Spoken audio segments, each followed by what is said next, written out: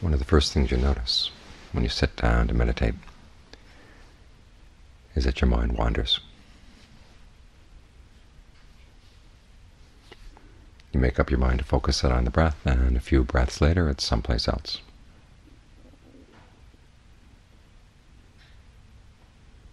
And that, the Buddha said, contains a lot of the problem right there.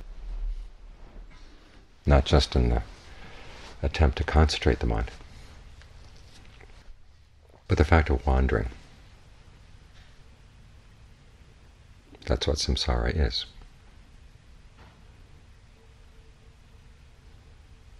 The mind wanders pretty aimlessly too. It has aims, but if you were to draw a map of its aims, it would head off in all sorts of different directions.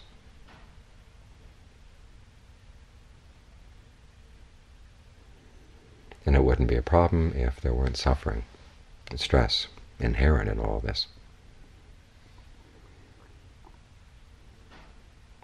So that's what we want to learn about. As long as we don't see the suffering and stress, realize that it's implicit in every kind of wandering there is, we're going to keep on wandering. Even if you got the mind nicely concentrated, you've wandered into a particular state. And it's a state where you can stay for a long time. But eventually it's going to start falling apart. Even if you can maintain that state throughout this lifetime and get to be reborn in a corresponding Brahma world, it falls apart. And then you wander someplace else. And in the process of wandering, you create a lot of things. This is what the whole issue of becoming and birth is about.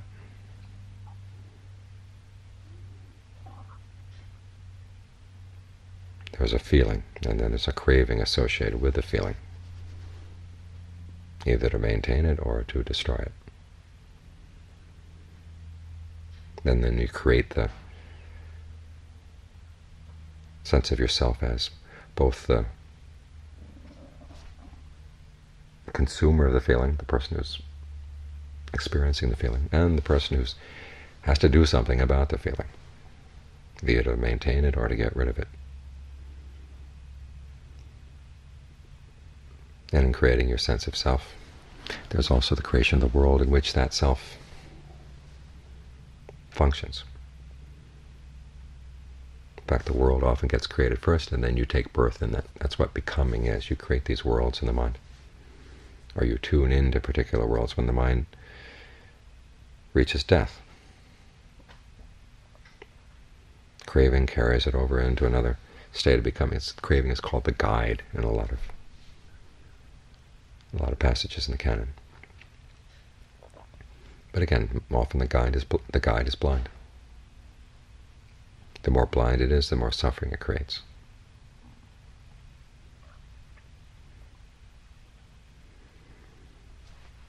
So what we've got to learn how to do is to give eyes to our craving. That's the first step. Because as long as you're going to wander, you might as well wander to good places. Create good places. Create a good, wise sense of your own self. Because what is your sense of self? It's this strategy to create happiness, either by maintaining particular feelings of pleasure or trying to get rid of feelings of pain. The self is not just a grabber. A lot of people make that mistake. They think that your self is what grabs onto things and not self is what lets go. But your self can also let go. You decide, I don't like this, you want to get rid of it.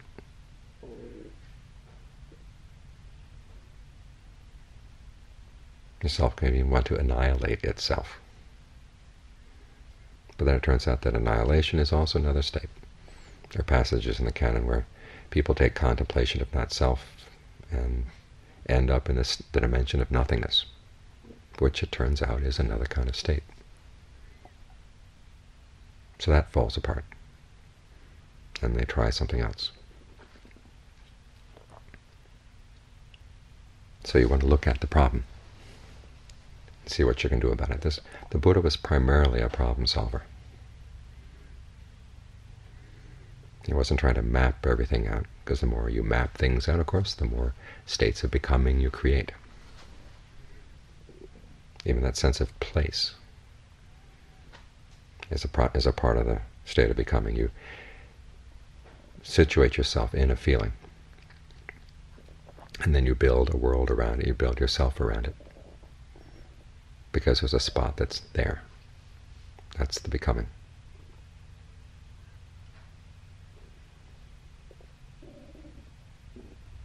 So instead of creating a there, and once there's a there, then there's a here and there's an over there, and as long as there's a here and an over there, there's always going to be a sense of dissatisfaction. You want to be everywhere all at once, as long as there's a place.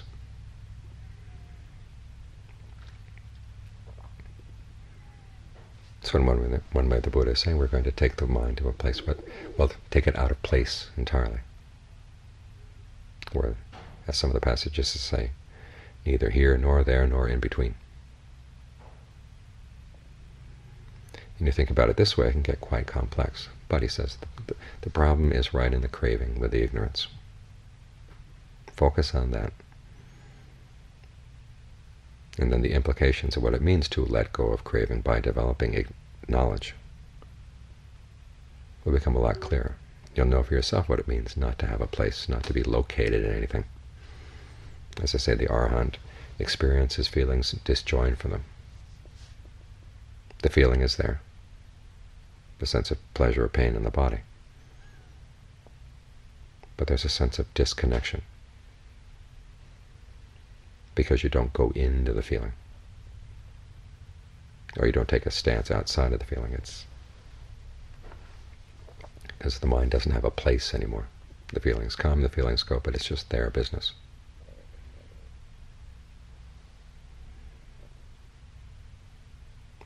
Our business is not to wander after them or wander away from them.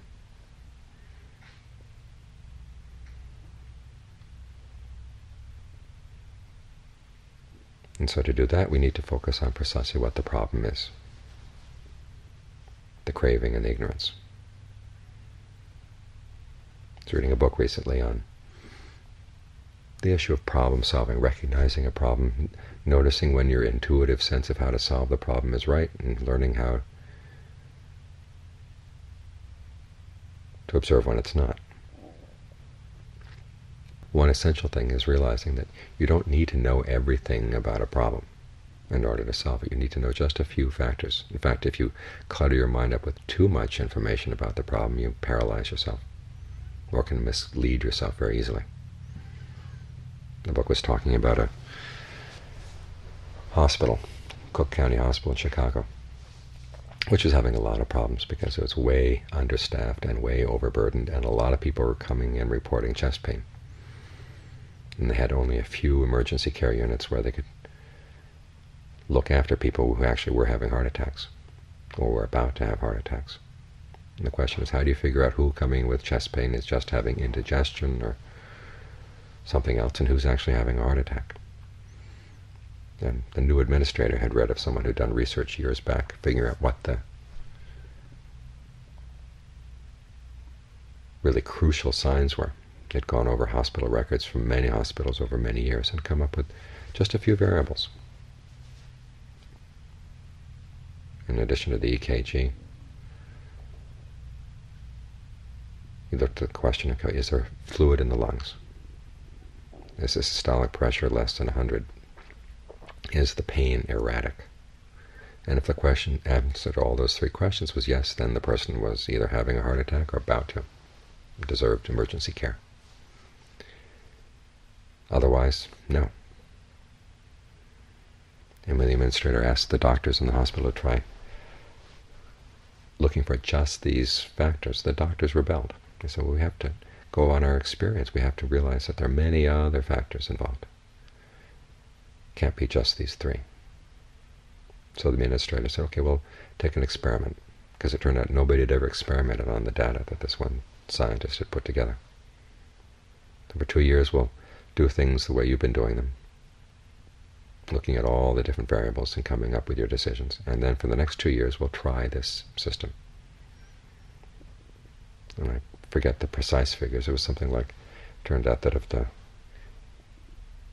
the normal way that's done, it was 60 to 70% of the cases actually were having heart attacks of the people who were admitted to the emergency care. Then with focusing just on those three variables, it went up to something like 95, 96%. Much higher accuracy.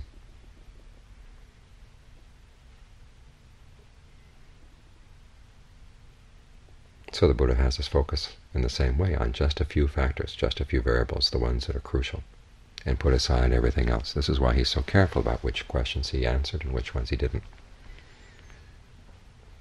and why his teaching doesn't get into the issue of, are we all a oneness? Are we all individual beings?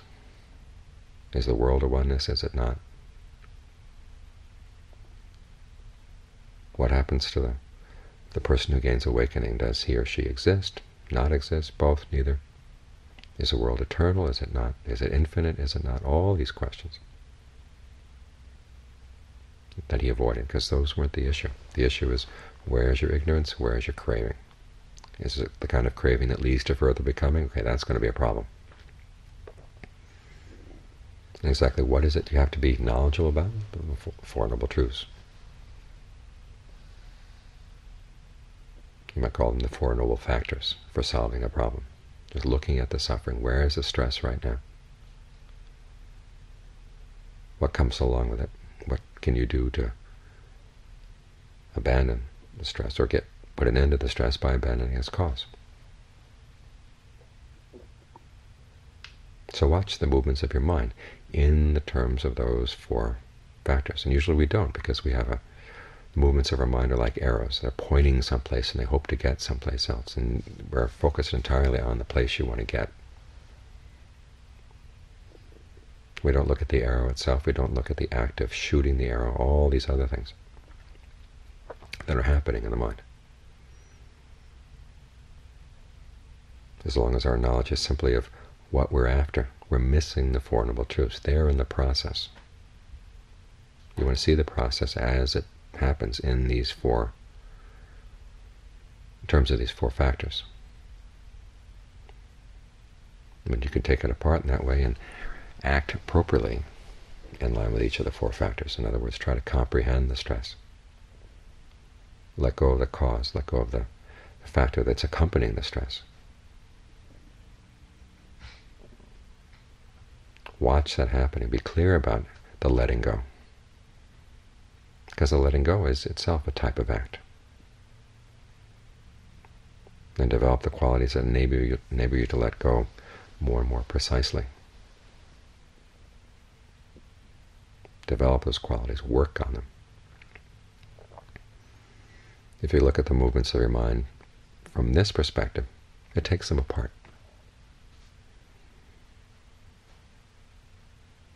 So whether the movement is heading toward a specific state or it's trying to head toward oblivion, annihilation,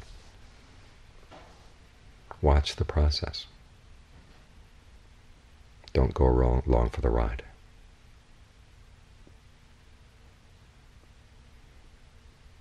And as the Buddha promises it, when you apply this approach, suffering ends.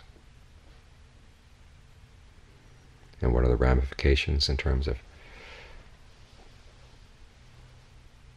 existence, non-existence, space, time, lack of space, lack of time? You find that out for yourself.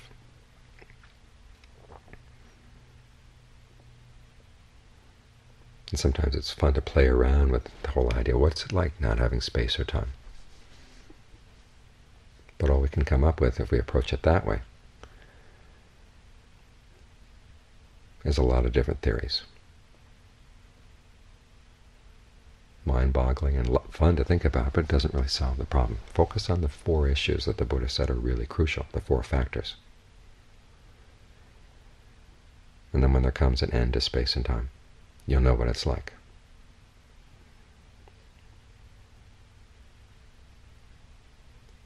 And you realize that the Buddha was right. This is the solution to the problem. Focus on these four factors. Don't worry about other things.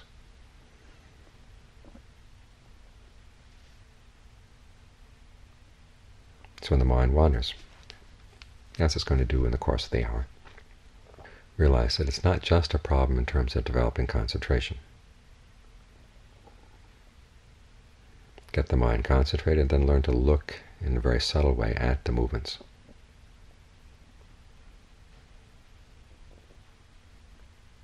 And if you apply the Buddhist approach, that's how you learn.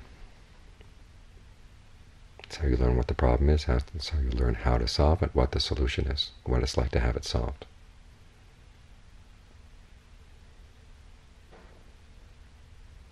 So there's no longer any felt need to keep on wandering.